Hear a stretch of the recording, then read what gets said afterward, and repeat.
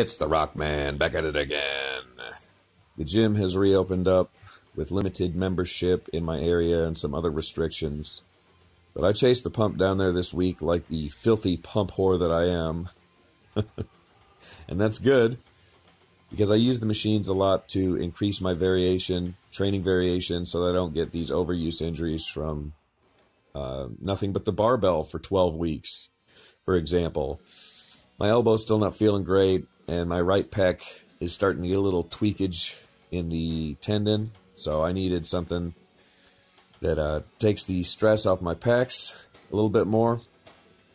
I decided to go for the machine dips. These have kind of become a favorite.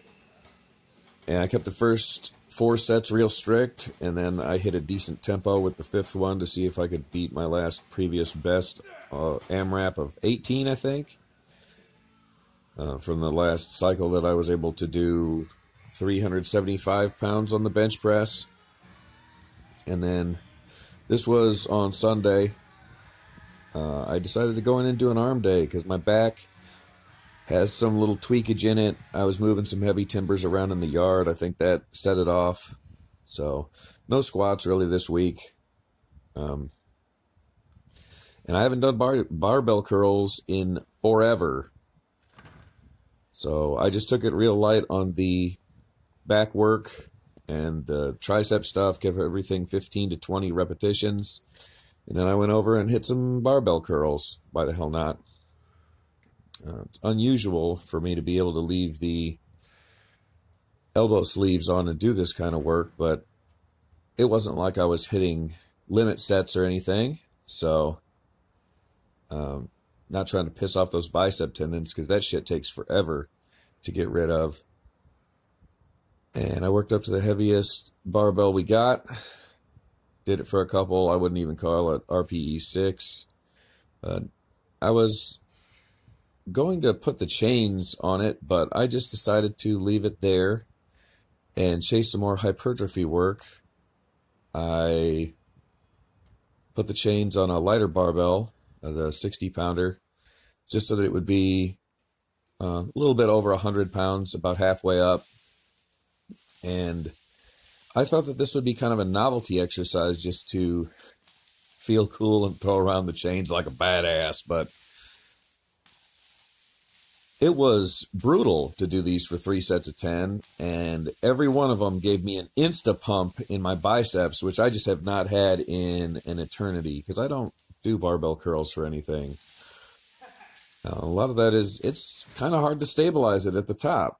Look, I'm dancing around like an idiot, just instantly pumped in my biceps. It was fucking cool. And I thought that my money wouldn't be on the bicep stuff, it was going to be on the tricep stuff with the chains. Since my elbow's kind of feeling shitty, I thought, well, reducing the weight at the bottom of the movement would not aggravate it, so I'd be able to use a little bit lighter weight, and then toward lockout it would get heavier. But these didn't really do that much for me. I mean, it was okay. I definitely got some stimulation, but it wasn't nothing crazy. Interesting, but yeah, I don't think it was quite heavy enough. I'm going to keep fooling around with it. When the gym is as empty as it was on Sunday, it'll be nice to mess around with anyway. So yeah, I've got to do my proper video compilation on the hashtag 4lifts competition for March and April. Gonna feature everybody that I can. Jesse Weissong, West Side Boy, Dylan, anybody who's got lifts up the last couple of weeks. And the doc, I don't know if you guys have noticed, Greatest Lifter Alive appears to have nuked his channel. And I've got a theory about that, but let me know what you guys think in the comments section. Oh, and this is the last set of the barbell curls. Pop that shirt off, do the curls for the girls, baby. So, I don't know. Jesse Weissong did it, I'm going to say. I don't remember if he did or not, but I fucking felt like it, so kiss my ass. These were fun, having fun with training, not pushing it too hard.